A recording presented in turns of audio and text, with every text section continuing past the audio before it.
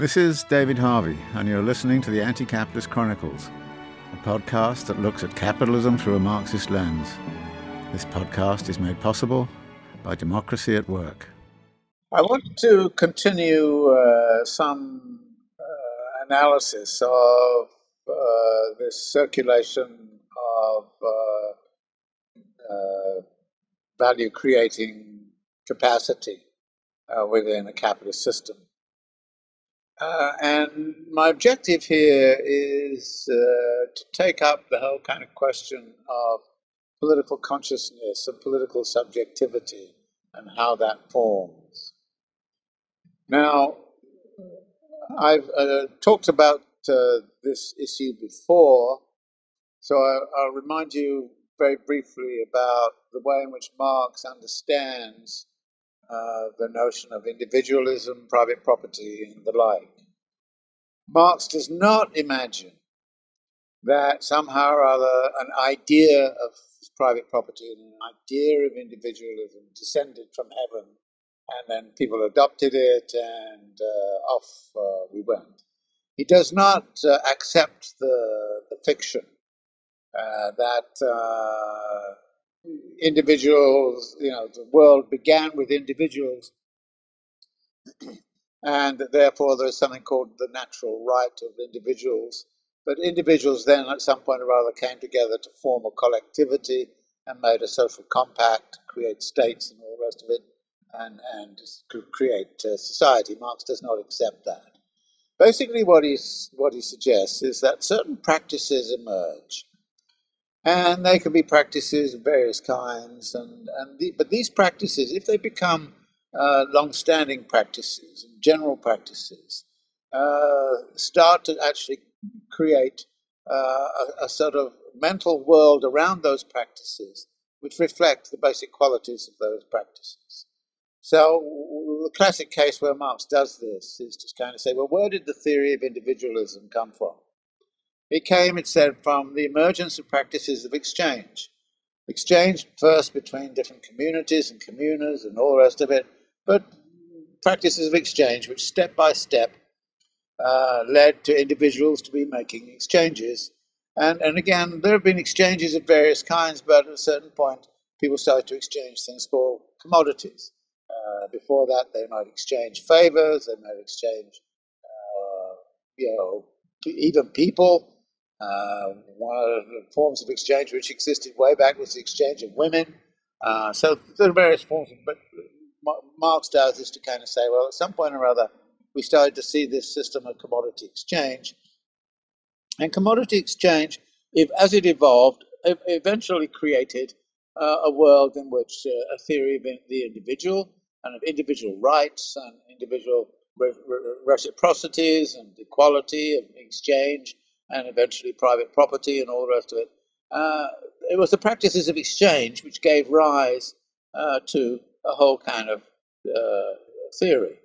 What Marx then argues is that, well, once the theory becomes established and it itself becomes a material force in historical change, so that the theory then actually, instead of it being created out of practices, the theory starts to come back to dominate the practices. And at that point, it seems as if we live in a world where ideas dominate. But Marx kind of says that's not historically true. And in fact, it's not even really true, because if the practices which gave rise to the theory disappear, then at some point or other, the theory will itself disappear entirely. Now, what are the practices which the worker encounters in these 5 moments in the circulation process of labor? And one of the arguments I want to make is that the experience in each one of these moments is radically different. And if experience gives rise to ideas, the question immediately arises as to what the experience of being in this moment does in terms of the person there, what kind of ideas they get, and how are those ideas different from what they get in the next moment, which may be different from the other moment and the next moment or the next moment, and how do they put it all together? In other words, I'm going to end up, see where I'm going perhaps, with the idea that the working person is likely to have a confusion of multiple ideas about the world because they're experiencing the world in multiply different ways depending upon which moment of this total circulation process they are in and how powerfully significant that moment is in their lives. Now, I already mentioned that initially, at least, but certainly in economic theory, the labor market is imagined as being individualized. That as individuals, we go into the labor market and we seek to get a job.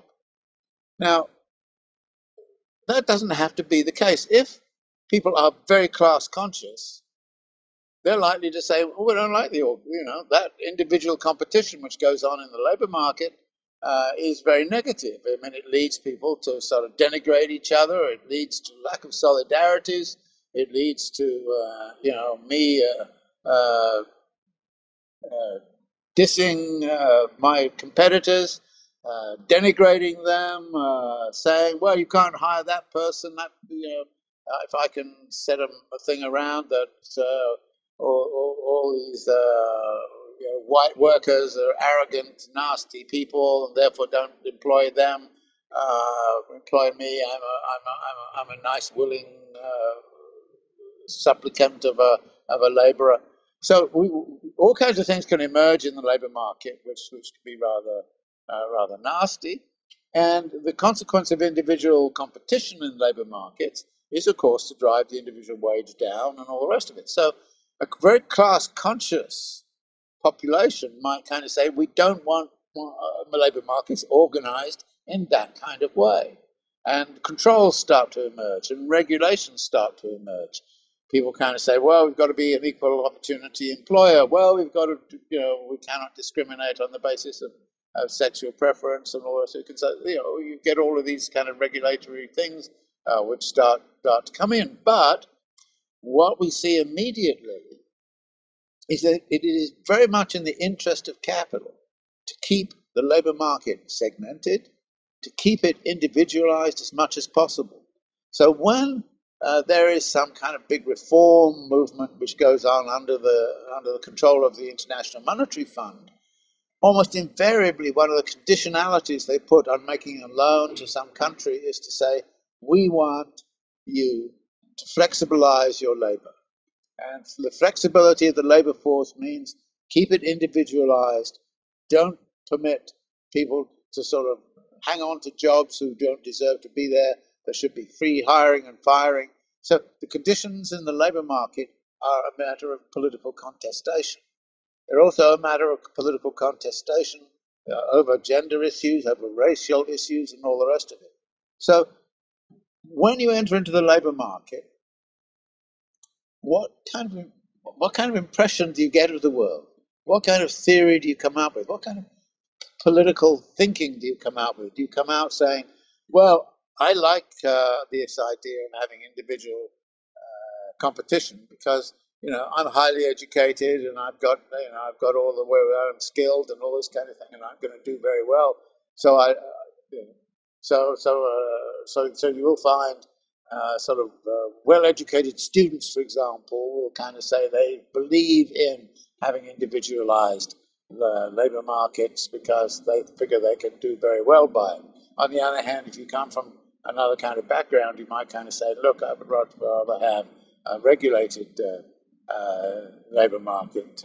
So the labor market question is, I think, very important, and because it has a very important political impact as to what kind of society we're going to enter into. How are people going to respond to the labor market situation? How do they start to think politically about the labor market itself? But then, once they start to think politically about the labor market itself, they will take that view of society into how they behave in the labor process, how they behave in consumer markets, how they behave as monetary managers, and even how they behave at the point of social reproduction. So that whole world of experience in the labor market is not innocent in relationship to the kind of political subjectivity that people develop and the kind of political subjectivity with which they enter into the world of actually working. Now, in the workplace, clearly one of the big things here is that the labourer is working under the domination of capital. So that in the labour process, there is a foundational moment, which is a class relation, which is very different from the individual relation that occurred the in the labour market. So there's a class relation, and clearly a class relation. The boss has the power to hire and fire. The boss tells you what to do. The boss gets the surplus value. The boss actually says to me, if you want enough money to live on, that is what we call necessary labour, if you want enough money to live on, then the only way which you're going to do that is to deliver me a surplus, which is going to be the surplus value, which is going to be the basis of my profit. In other words, you're going to have to work in such a way as to secure my profit. And there's a class relation of exploitation, and it's clearly there. But there is a very interesting kind of issue. How do I relate to my fellow workers?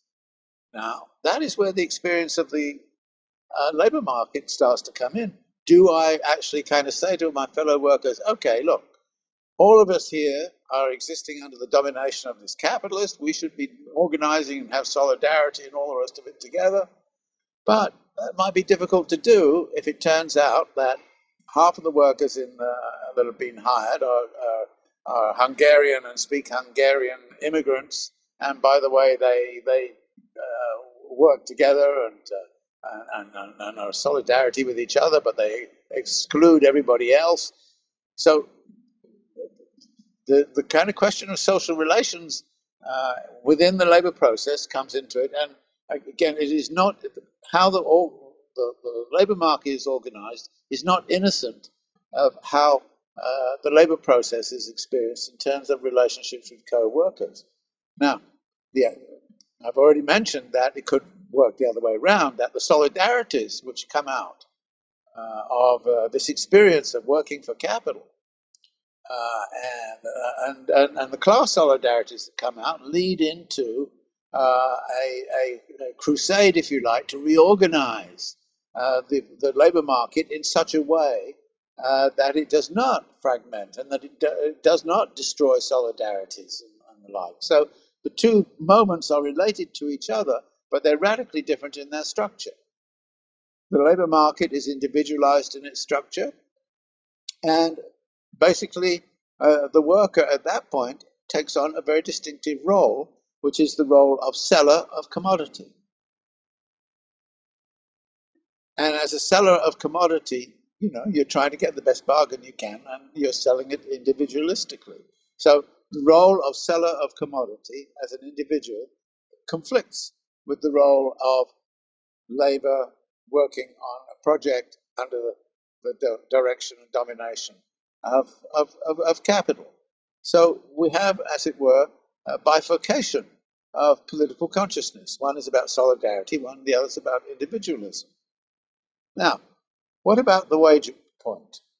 That's an interesting point. Once you've got your wages and you're in the money, you go out there, you've got money. And you're free to do what you like with it.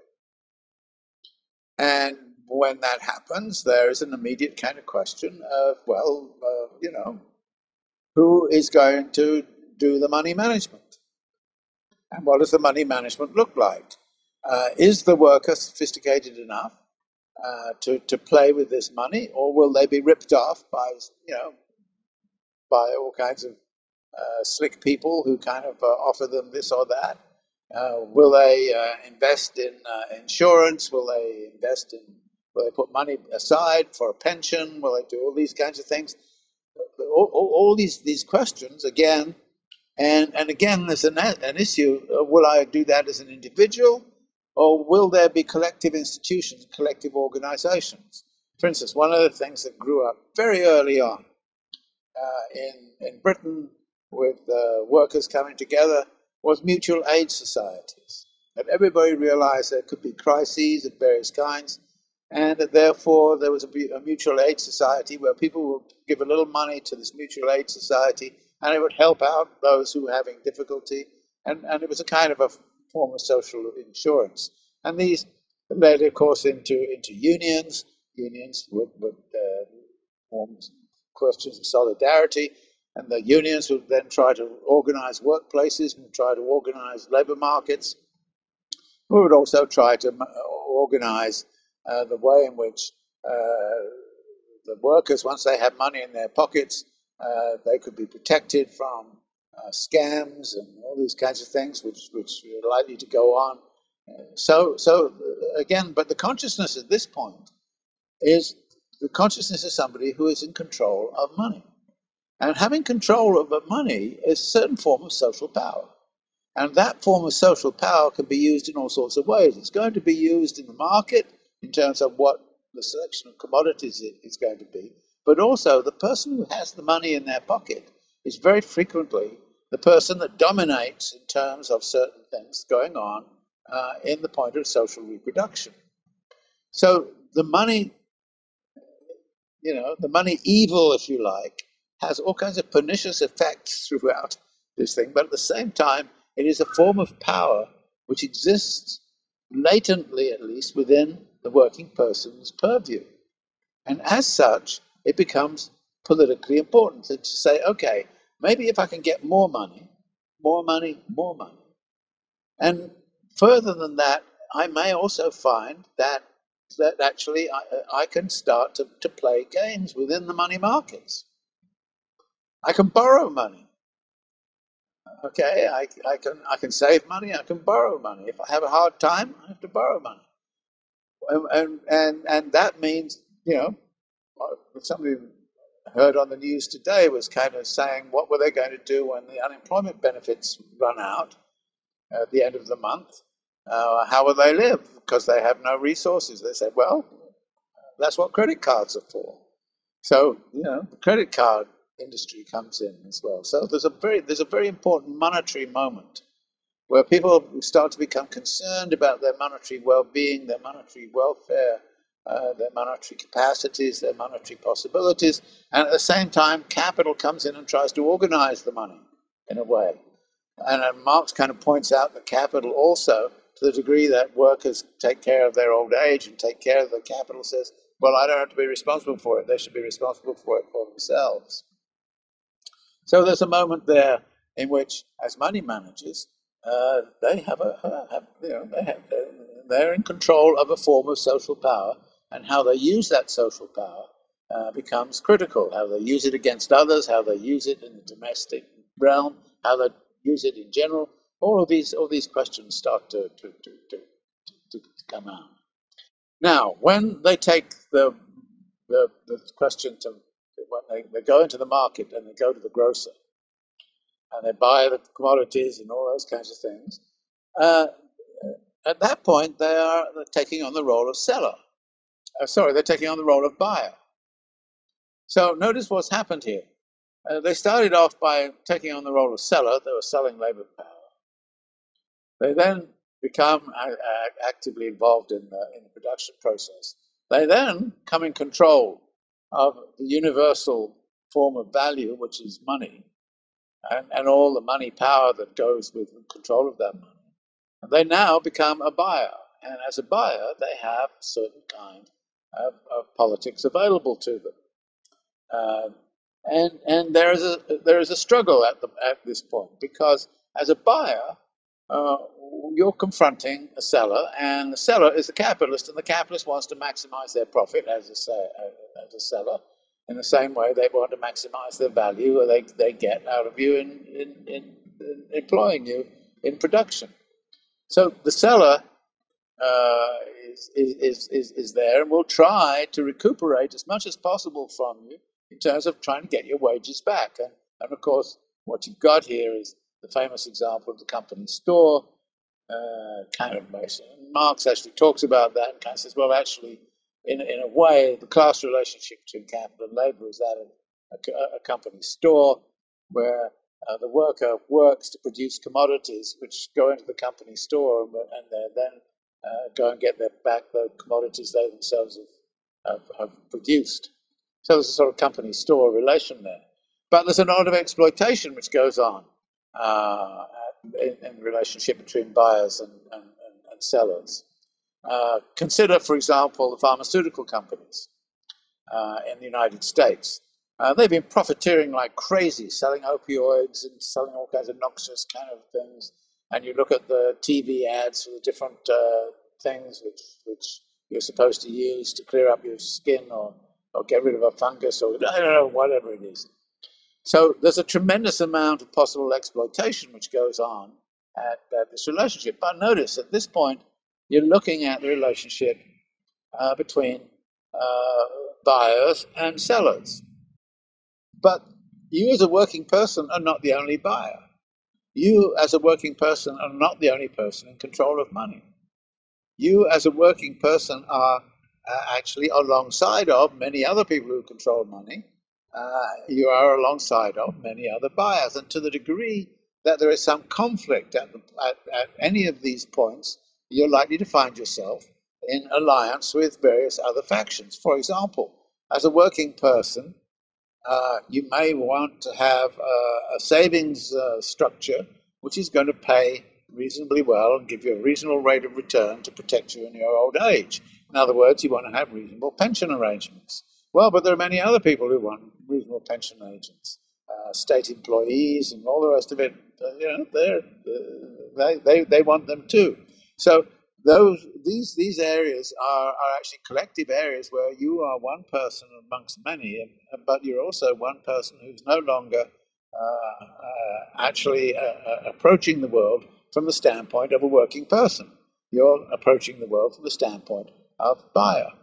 And Marx has a very interesting kind of comment when he's talking about this. He says, actually, what happens at this moment when the working person is buying things in the market is you actually extinguish their character as a worker.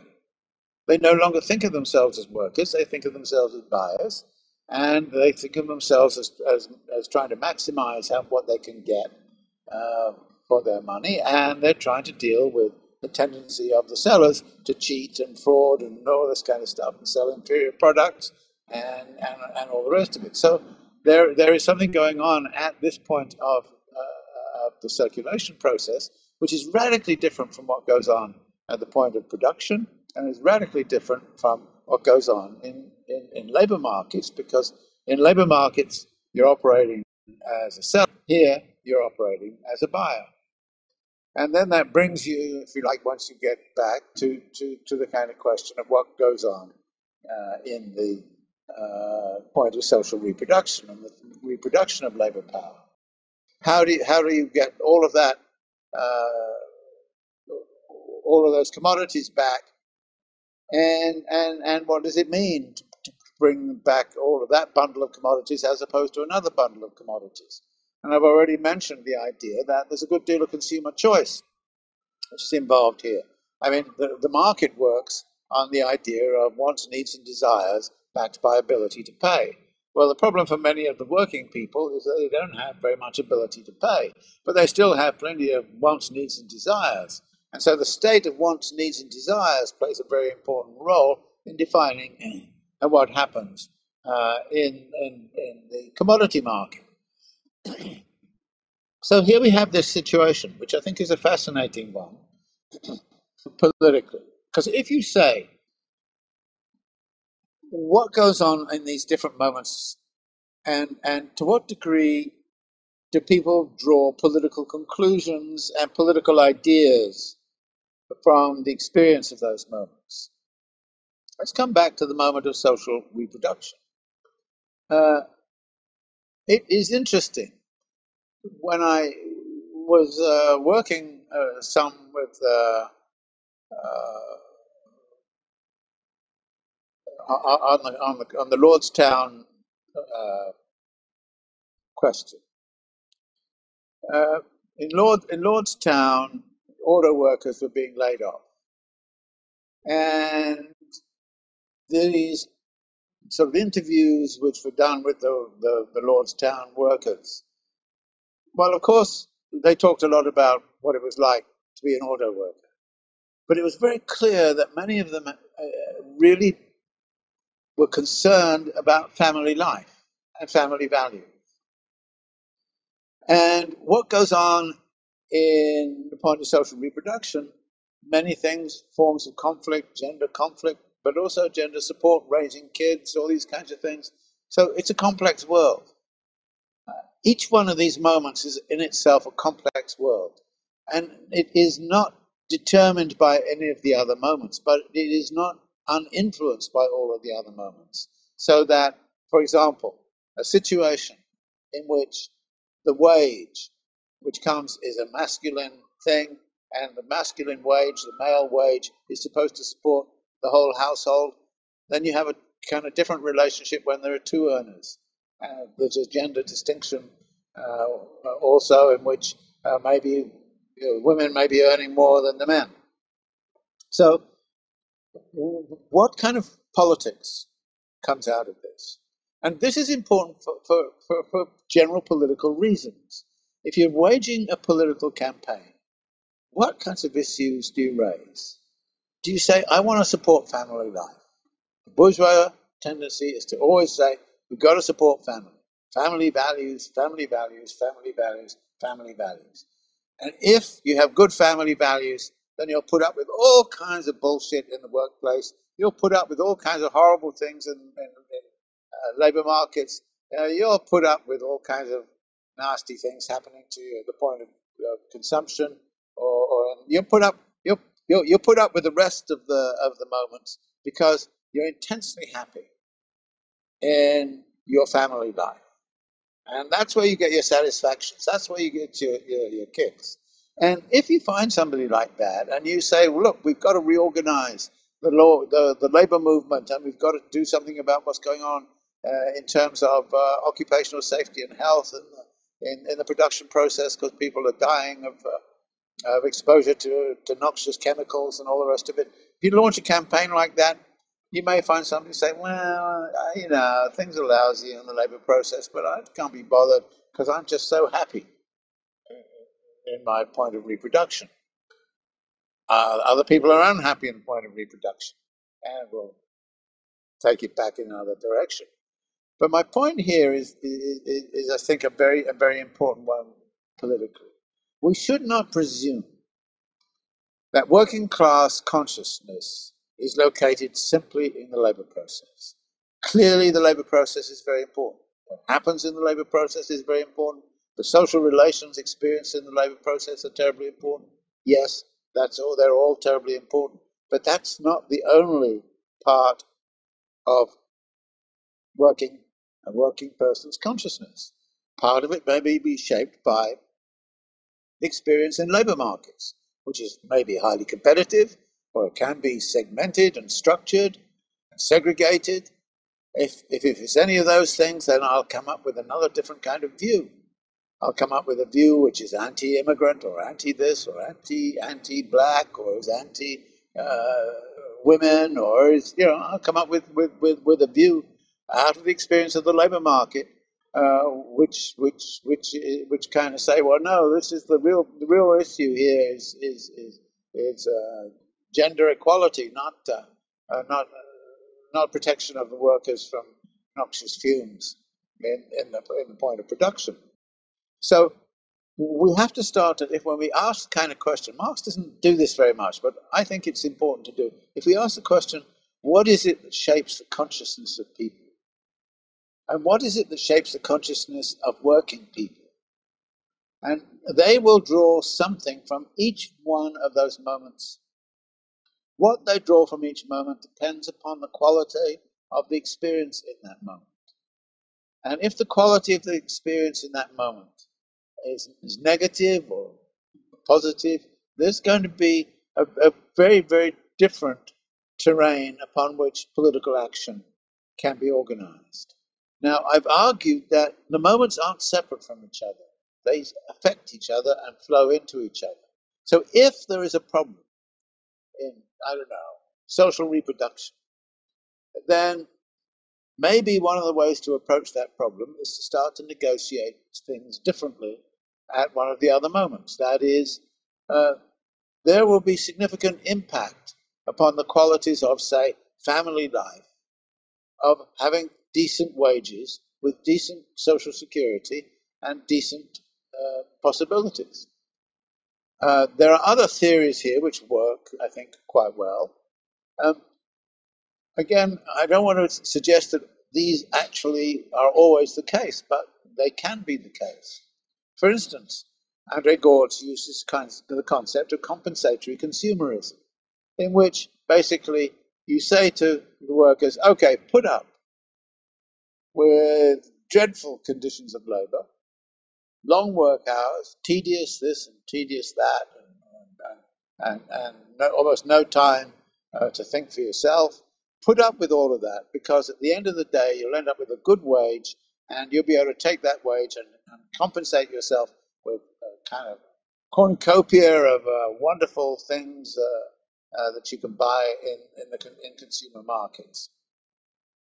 So the consciousness of a population are going to be very affected by their differential experiences. And this, of course, is Marx's theory of consciousness formation. And the theory of consciousness formation says you start with some material question, some material experience, and then you ask the question, what ideas, what mental conceptions, what institutional arrangements are likely to become organized around that experiential world? And in what ways does that experiential world continue to support those mental conceptions, institutional arrangements, and the like? And in fact, consolidate those institutional arrangements and conceptual and mental conceptions. In what ways does this happen? And once these ideas become consolidated, do they then feed back into this whole kind of structure? To say, for example, that the labor markets should always be flexible. They should always be individualized. The best form of a labor market is an individualized one, because then you will get fairness, because a formal market, a free market, is a fair market, and that therefore there is going to be a campaign waged by the international and multinational institutions and all the bourgeois institutions to say flexibility of labor is a good thing. It's not only a good thing for capital, it's an excellent thing for everybody who's participating in it. So the idea of flexibility in labor markets becomes actually a crucial part of what the politics is about. But in order to contest that, we have to find people who say, no, there's a different way in which a labor market can be organized. And by the way, it will construct solidarities, and those solidarities, which can be carried over into the place of production, can actually then affect the way in which there will be solidarities developed in consumerism, so that, for example, we will have a campaign, an organized campaign to control drug prices. We will have regulations on housing speculation and the like, and we will have regulations on, a regulatory universe. So all of these elements then can be used in relationship to each other. But the important thing I think that Marx is suggesting to us in this relationship is say, think about the totality. Think about this circulation process. Study it and understand its qualities in particular situations, and then start to use it. And you can start to use it coherently by recognizing the fact that people draw their consciousness and their political conscience and their political subjectivity from a wide range of different experiences. And those different experiences can lead to rather different conclusions. And if you have to deal with that, then once you know that that is the situation, then you'll start to be much more flexible in your approach to people. So, look, I understand why you love having your family life the way it is, and why you don't really want to become involved in unionization struggles and all the rest of it. I can understand that why. I just want you to realize that the perpetuation of that condition under which you get adequate income to support that adequate family life depends upon doing something else. So again, having a consciousness of the totality is a vital thing, and we should and must do that in relationship to the understanding of this small circulation process that Marx begins to talk about, which I'm consolidating here, in this talk, and that I think has a political resonance, which is can, I think, be utilized in very constructive ways. So let me leave it there, and I hope that we'll come back to this kind of question of the circulatory processes, because as I think I have illustrated today, there are some very important things that can be learned from the study of these processes. Thank you for joining me today. You've been listening to David Harvey's Anti-Capitalist Chronicles, a Democracy at Work production. A special thank you to the wonderful Patreon community for supporting this project.